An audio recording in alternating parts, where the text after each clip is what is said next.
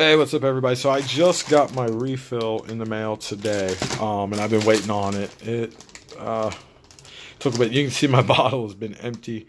God, that makes me seem horribly crazy. I haven't ran it in the dishwasher yet, but I will say the last flavor I had did not last as long as the initial.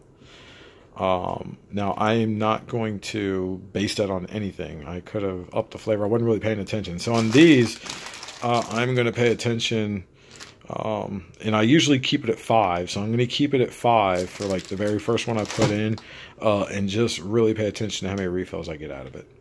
And I will let you guys know. These are all the caffeine, and I got the black cherry. Really, I just got that for the simple fact that I drink Diet Mountain Dew like it's going out of style, and I'm trying to quit drink it. So I'm going to do the caffeine. So I just want to let you guys know. I've also noticed when I shut the lid, like it's almost like a waterfall, to the point where it's gotten annoying.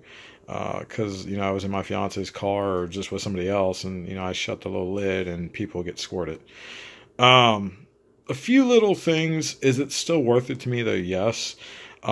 If I get some life out of these. Like I said, if I start using these and I feel, that it's not lasting that long, then maybe not. But we shall see. So I just wanted to give you guys an update. Sorry they've been slow. Just waiting on the refills have been kind of slow.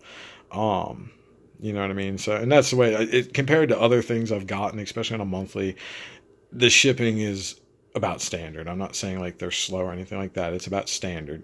I just have some other things that come like pretty daggone quick. So, you can blame that on Amazon. But all right, so I'll set another update. Like I said, let me drink one of these and see how long it lasts, and then I will give you a better review.